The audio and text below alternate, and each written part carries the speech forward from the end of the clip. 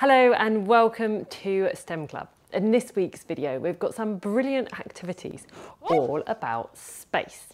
You might think space is quite hard to study because it's so big and so far away, but these are some really fun practical experiments for you to do at home. What you'll need for this week's experiment is some balls, some fabric, a round dish or tray, and some clips. I've also got something heavy. The first thing we're going to do with our fabric is cover our tray with it and then peg it down. So I'm going to cover my tray with my fabric. So if you've got a hoop or just something round, maybe a hula hoop or an embroidery hoop, and then I'm going to peg out my fabric just like the darkness of space.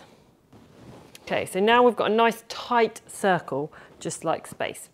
Then, this is really simple. What you can do is just roll a ball across your fabric and see what happens. And it just goes in a nice straight line. So if things are flying through space, they tend to just go in a straight line. However, in space, there are all sorts of massive objects. We've got our Earth, but we've also got the moon, there's asteroids, there's the sun. And they form, anything with mass has gravity around it. So if we put a heavy object, so I'm using this glass orb because it's very heavy, into our universe of space, and now watch what happens to our ball when we drop it through our space. So you can see it curves around. If we drop it, it curves around our object, and you can actually, that's just like how gravity works. So as it gets nearer the planet, there's more gravity and it will pull our ball in towards it. So you can have great fun with this, moving your objects around and watch. So when it's a bit further away from it, the gravity is not affecting it as much. This is a really fun experiment to look at how gravity on planets affects other objects that might be flying near them. So if you imagine this is the Earth, and you've got a meteor flying near it, put it over there, that's a bit heavy, you can see how the path changes, whereas without the object there, it will just go in a straight line. So gravity is affecting the path of the object. We can even put it in the middle. You might even, if you push it right, be able to get your ball into orbit. So when it goes in orbit, it will go around and around and around, and eventually it's getting pulled in by the gravity. So this is a really, really fun experiment for you to try out at home. I could do this all day. In an experiment, you always want to change something. So you could try bigger balls, so roll those around and see how they are affected. So you could try changing the ball you're rolling. You could try changing the object you put in, so trying a lighter ball or a heavier ball. And you could try changing where you put it on your space as well, and seeing what happens then, seeing how much the balls are affected by the gravity. So this is a really fun way of showing gravity and how all of our planets around us affect that.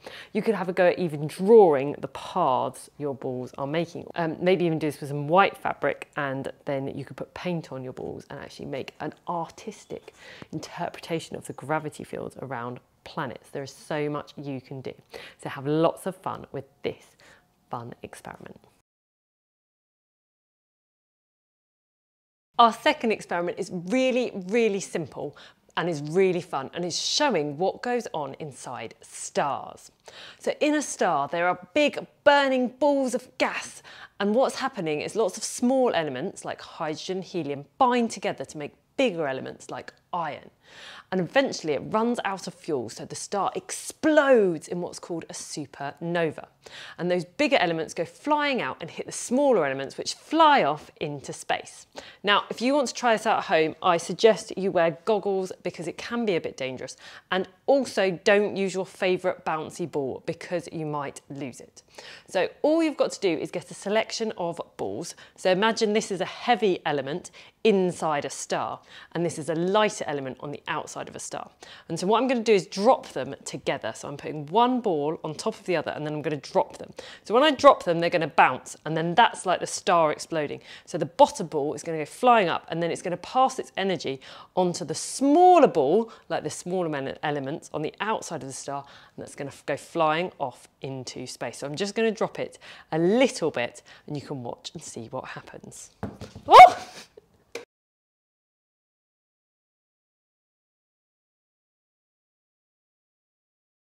happens. Oh! As I said, don't use your favourite bouncy ball, and I only dropped it a little bit. So if I drop this without the ball underneath, it only bounces a little bit. However, if I put a tennis ball underneath, it bounces, a lot. Oh no, where did that go? Now, as scientists, you want to change something. So now we've made an observation, you want to change something and measure it. So you could actually try and maybe use your phone or your camera to see how high your ball bounces. You could also try changing the balls you drop. So what happens if you use a ping pong ball, for example, instead of a bouncy ball or a tennis ball?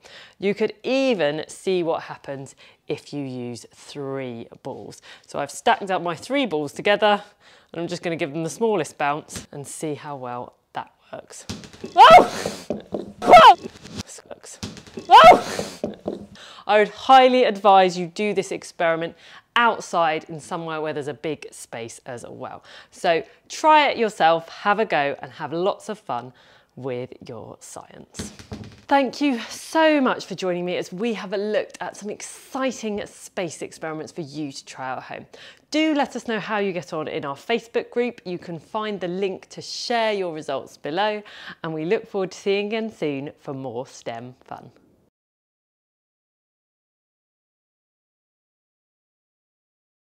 Oh!